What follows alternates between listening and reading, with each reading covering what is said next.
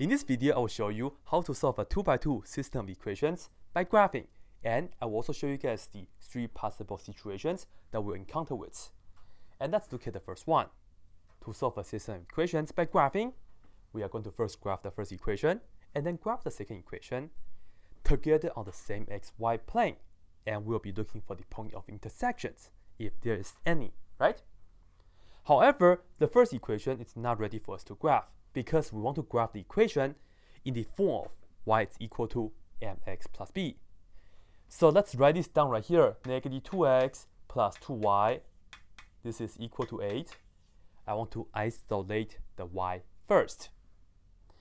That means we show plus 2x on both sides. And we will have 2y, and that's equal to 2x, and that's plus 8. And then this is 2 times y, so divide everything by 2. This and that will cancel. Likewise, divide this by 2, divide that by 2. And we have y by itself now, and this is equal to 2 over 2 is just 1. 1x is the same as just an x. And then plus 8 divided by 2, this is just going to be plus 4. And we are ready to graph, right? And now let's have the graph paper right here. So let's see, 1, 2, 3, 4, 5. And let's see, 1, 2, 3, 4. And 1, 2, 3, something like this should be enough. We begin with the b value. B is equal to positive 4. That means we begin on the y-axis at 4. 1, 2, 3, 4. And let's put down a point right here. Okay? And next, what's the slope? The number in front of the x. In this case, we have a 1x. So the slope is 1. But then for graphing purpose, we should look at the slope as a fraction. 1 is the same as 1 over 1.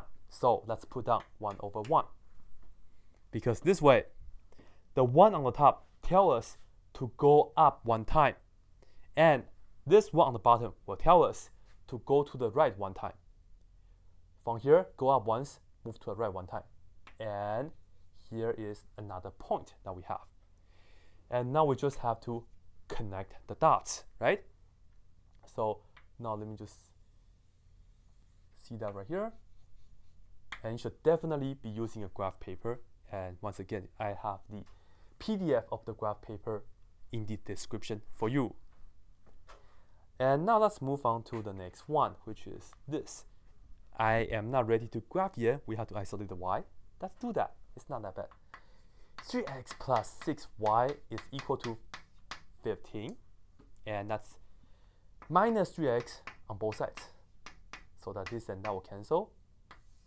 And this is positive 6y. And this is equal to, this is negative 3x. And that's plus 15. What's next?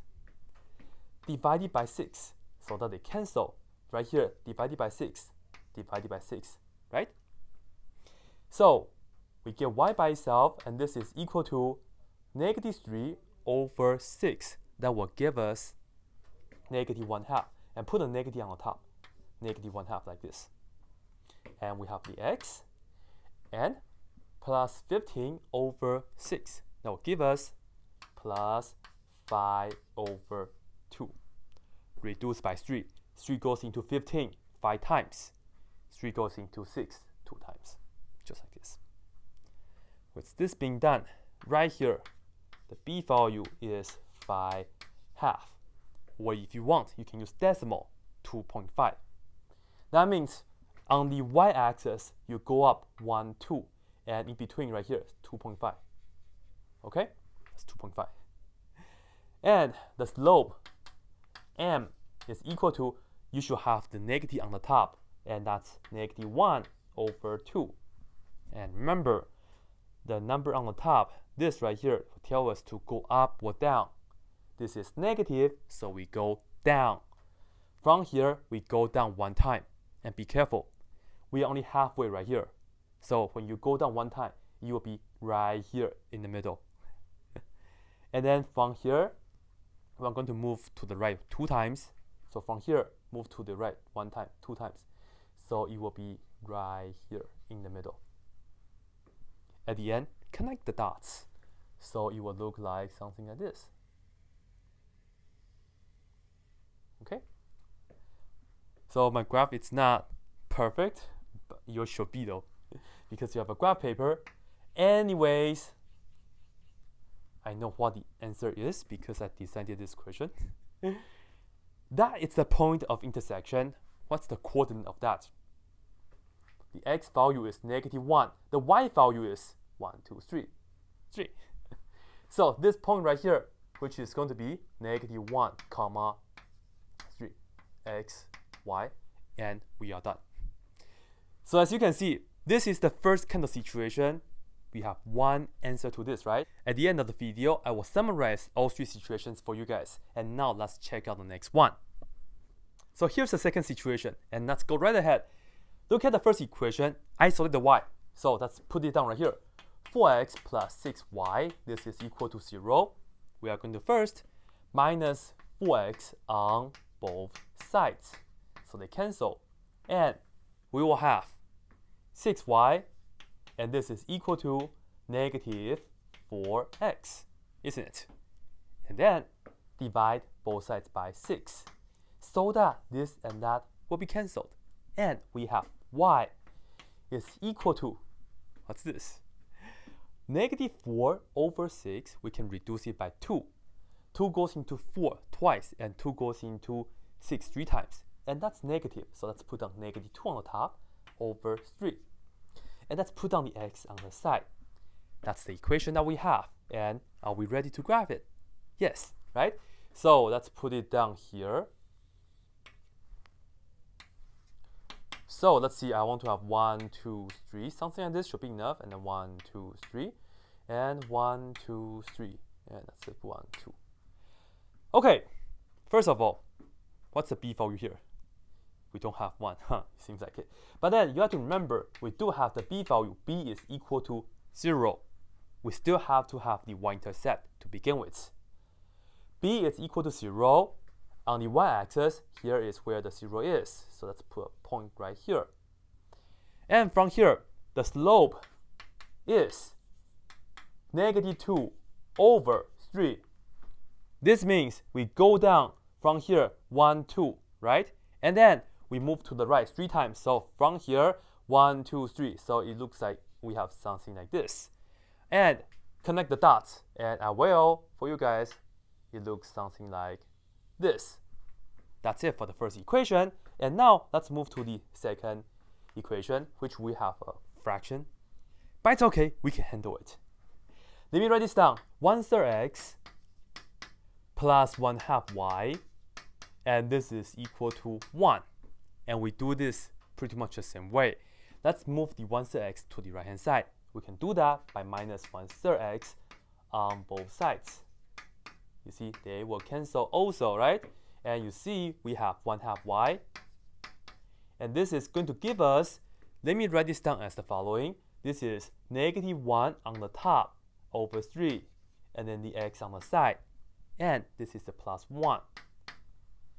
Okay, this is 1 over 2 times y. What should we do to get rid of the 1/2?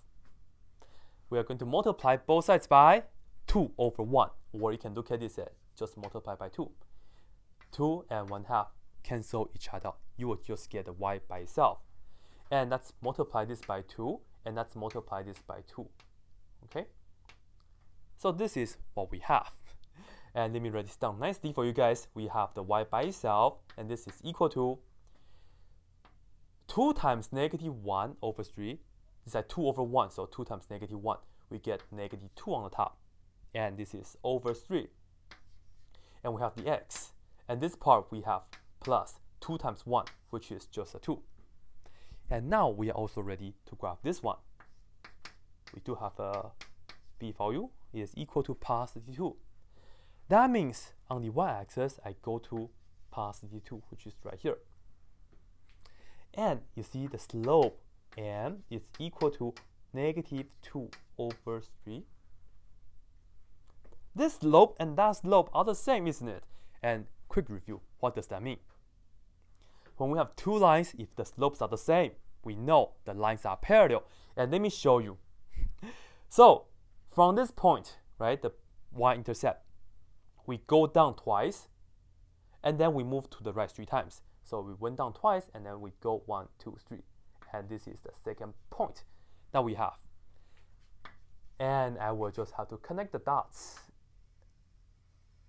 It looks like this. As you can see, these 2 lines are parallel. So you can tell from the equation already. And the question is, do we have any intersection? No, right? Because parallel lines, they never meet. So the best way to respond to this is that because there's no intersection, there is no solution to that. No solution.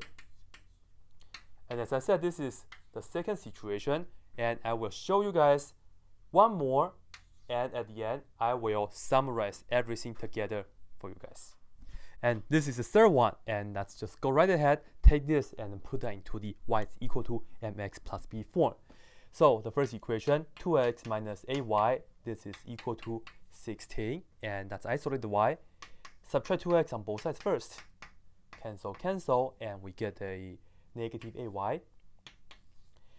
And this is equal to negative 2x plus 16. This is negative 8 times y. What do we do? Divide. Divided by negative 8 so that they cancel. Likewise, right here, divided by negative 8. This right here also, divided by negative 8. Y by itself, and this is equal to negative 2 over negative 8. We get what? Positive 1 over 4, right? So let's write it down.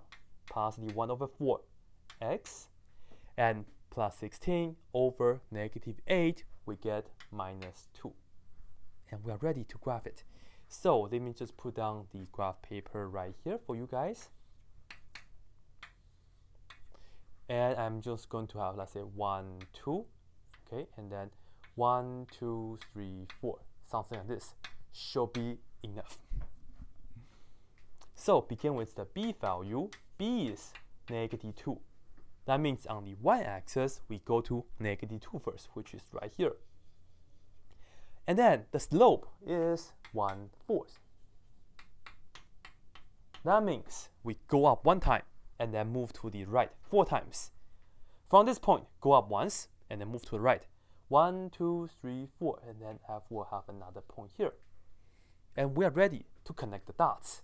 And we will connect the dots. Like this, right? So here is the first line. And now we just have to do the same thing for the second line. Let me write down 3x minus 12y, and this is 24. Same business. Minus 3x on both sides. Cancel, cancel. And we have the negative 12y. This is equal to negative 3x plus 24. And what's next? This is negative 12y, so we have to divide it by negative 12. They are multiplying, and we have to divide to get rid of them, right?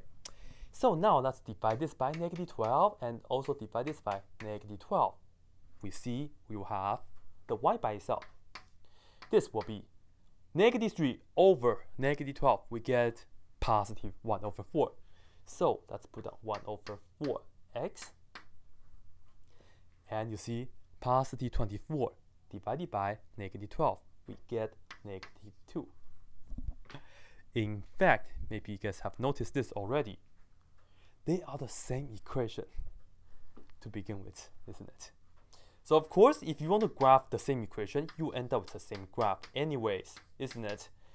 M is equal to 1 over 4. But just to show you, suppose you didn't have the white lines earlier, and I'm just going to begin with the b value, which is negative 2, which is right here.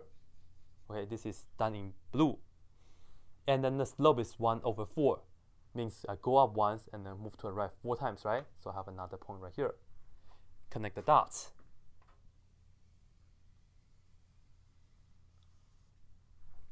And you see the 2 lines lying on top of each other. They overlap, right?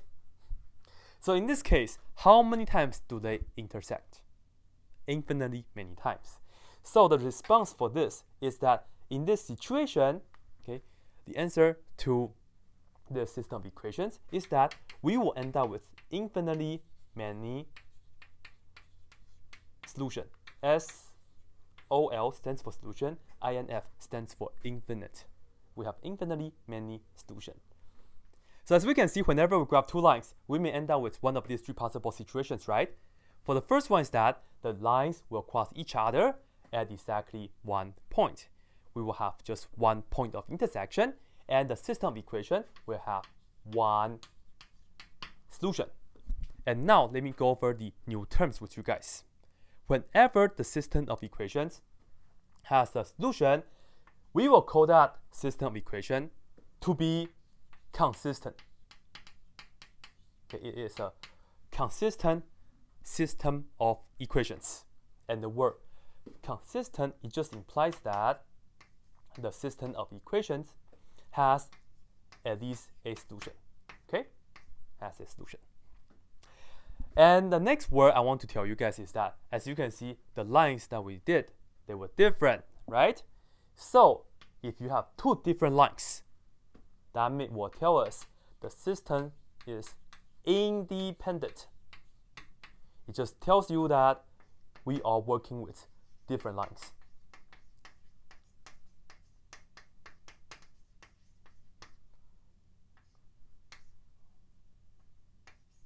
All right.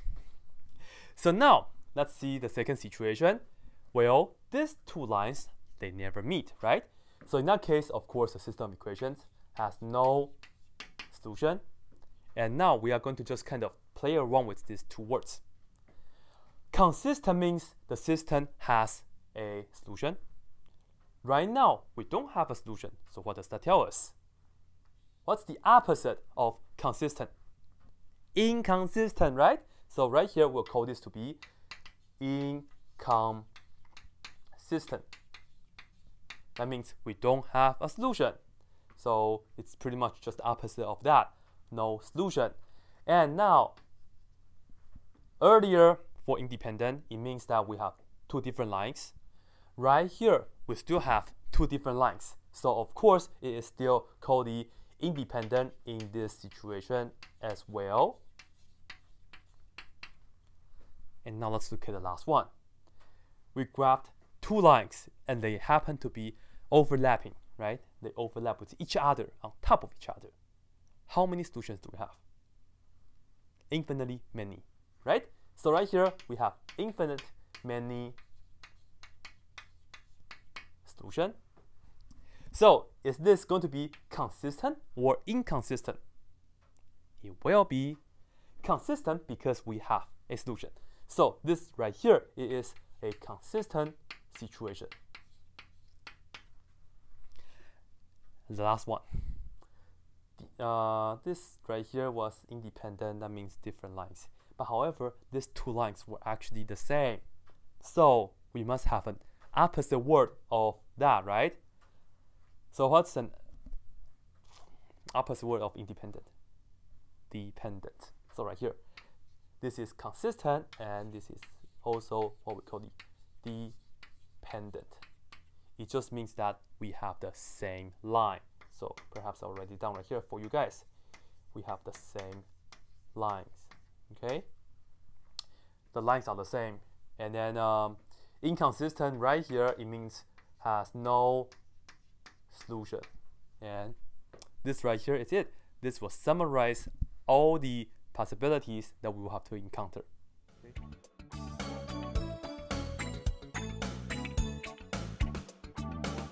That's it. A solution. That's what you have to remember.